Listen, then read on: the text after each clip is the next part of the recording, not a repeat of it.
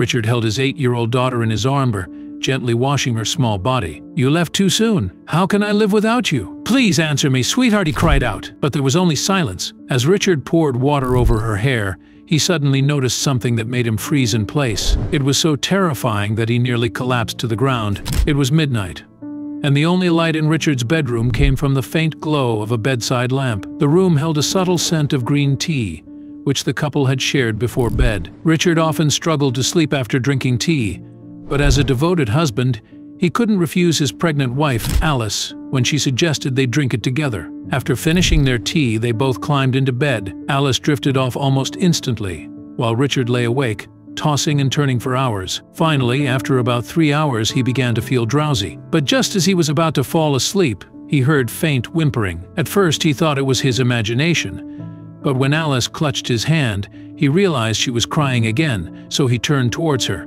"Did you have that bad dream again?" Richard whispered gently. "Yes, I'm going to die. I won't be able to raise our daughter. I saw it in my dream," Alice sobbed. "It was just a dream. Nothing bad is going to happen to you. I promise," Richard reassured her softly. "Then why do I have this dream every single night? It feels so real," Alice cried harder, her voice breaking with fear. Then she took Richard's hand and asked him to promise her that he would protect their unborn daughter at all costs. But Richard told her to stop saying nonsense. "I promise you that we will take care of her together," he said, and wrapped his arms around her.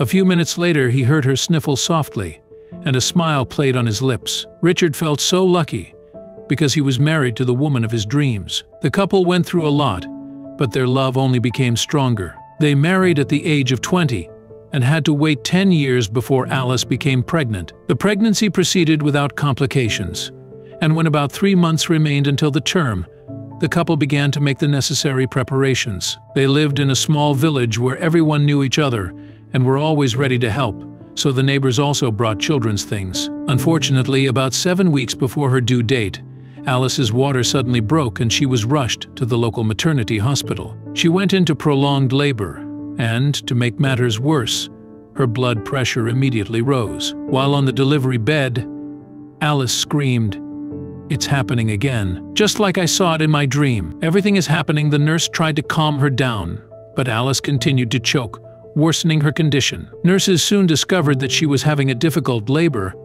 and although they managed to get the baby out safely, they were unable to save Alice, who suddenly suffered cardiac arrest a few hours after giving birth to her daughter. Words cannot describe how Richard felt when he learned of his wife's death, and he promised to do everything to protect their daughter Sarah, as his wife wanted. If only he knew that in 8 years he would be planning the funeral of his beloved daughter. What happened to the little girl?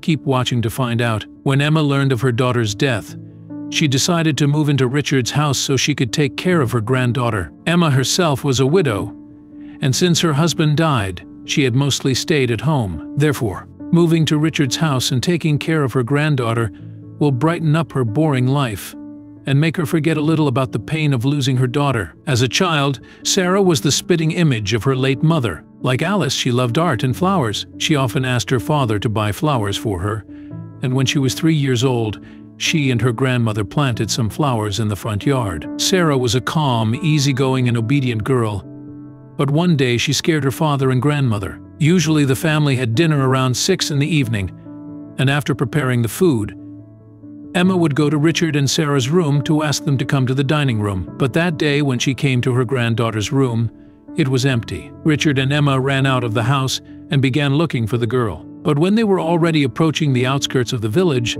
they saw Sarah, who was already 6 years old, running towards them and holding wildflowers in her hands. The girl looked so happy and proud of herself and showed her dad and grandmother the flowers that she had picked in the nearby forest. Richard and Emma were glad she was safe, but wanted her to never go there alone again. But Sarah didn't listen to them. The next day she went again into the forest and returned with fresh fruits and flowers. Emma made it a point to always go with her, and this continued for some time. But when Sarah turned 8 years old and Emma turned 70, the elderly woman no longer had the strength to walk with her into the forest. However, whenever Sarah did not return home for too long, the grandmother would still go to the outskirts of the village and call her. As soon as Sarah heard her grandmother's call, she dropped everything she was doing and hurried to her. And so it went on, But one day something tragic happened. That day Emma felt uneasy and her instincts told her that something was wrong. And although Sarah was gone for only 15 minutes, Emma rushed to the outskirts of the village and began calling her granddaughter at the top of her voice. A few minutes later, Sarah emerged from the forest, but Emma immediately noticed that something was wrong. The girl looked so pale, and there were no flowers in her hands. As Emma was about to ask if she was okay, Sarah grabbed her stomach and suddenly fell. Filled with horror, Emma screamed at the top of her voice, calling for help. A few minutes later, villagers came to help and Sarah was rushed to a medical center, where unfortunately she was pronounced dead. Sarah was taken home and her family began to prepare for her burial. Richard, who had only tears in his eyes, decided that before the funeral he would wash his daughter's body. As he washed her body, she looked so calm and peaceful that Richard was forced to imagine the moments leading up to her death. Was she scared?